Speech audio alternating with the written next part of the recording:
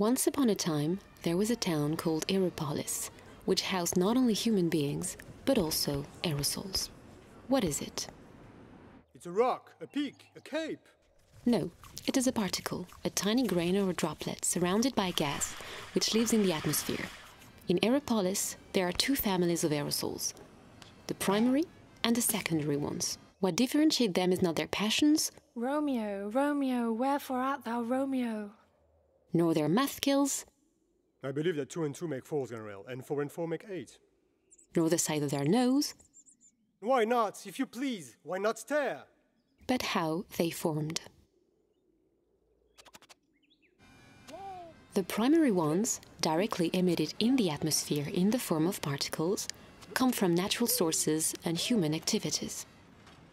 The natural sources are soils, pollen, salt from the sea, and sometimes volcanoes. In town and around Aeropolis, the human activities which are sources of particles are certain industries, road traffic, old wood burning stoves, the burning of green waste, some agricultural practices, etc.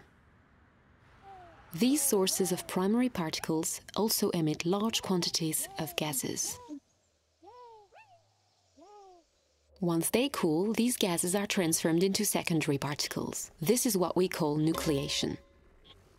These secondary particles, which are very small, will grow by sticking to each other. This phenomenon is called coagulation. Once these particles are mixed together in the atmosphere, they travel with the wind and clouds over continents.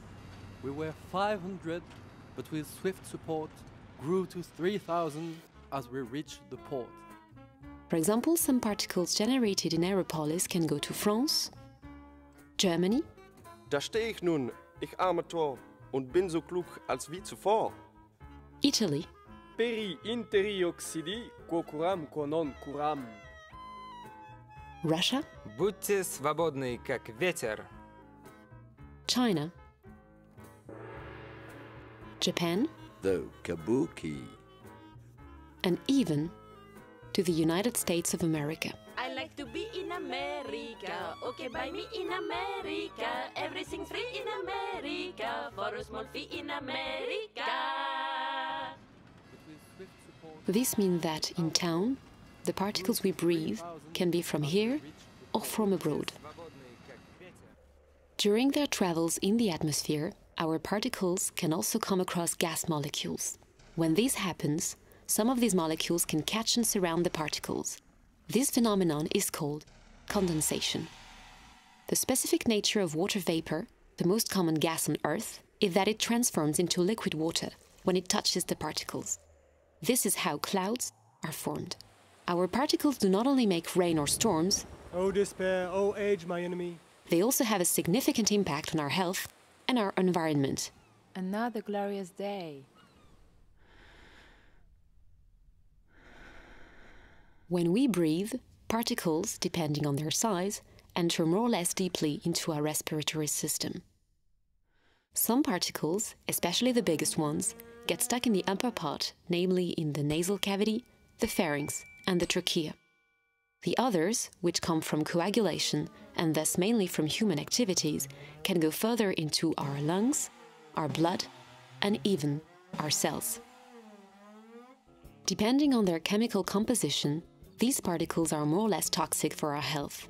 They can cause diseases related to breathing, such as bronchitis, pneumonia, asthma, cardiovascular diseases, and cancer. Plants, crops, and materials are not spared either.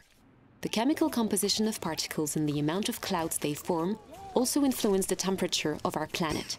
Take black carbon, for example. It is a particle made of carbon, which is black and produced by combustion. When it is not in our lungs, it is on the walls of our buildings. It is what makes them grey and dirty.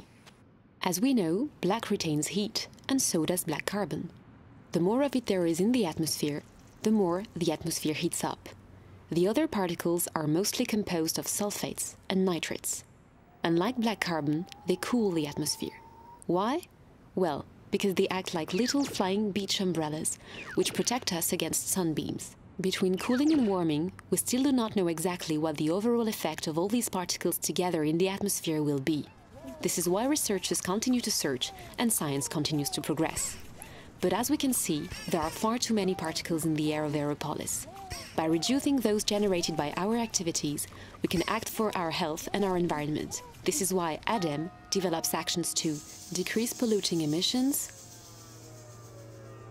stimulate and support the action of public and private stakeholders, and encourage us to change our habits to consume more wisely, save energy, and consequently reduce pollution. Thanks to such measures, and with everyone's efforts, the quality of the air will improve, our planet will be healthier, and so will we. All the world's a stage, and all the men, women and particles merely players.